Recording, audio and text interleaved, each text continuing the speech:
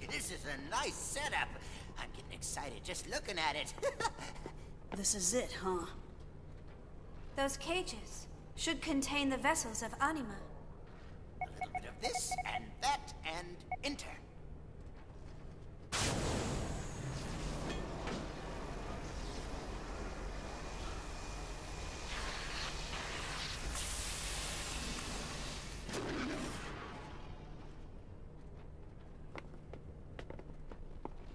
Amazing.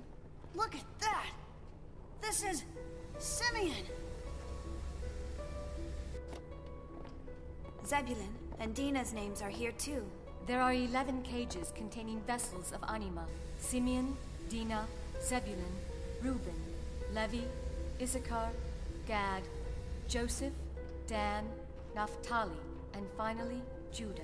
Of those, there are 3 capable of being operated as ES craft. And as you can see, Asher's cage is empty. Wait a minute. What's going on? The ESs were developed at Vector. What are they doing here?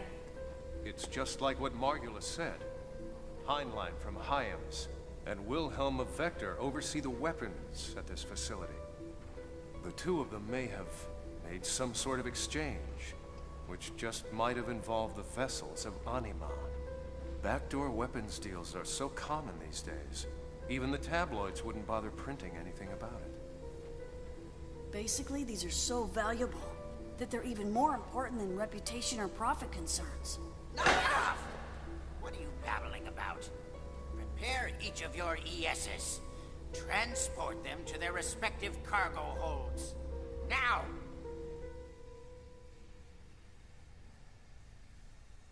Scott, retrieve the vessels of Anima. Yes, Professor.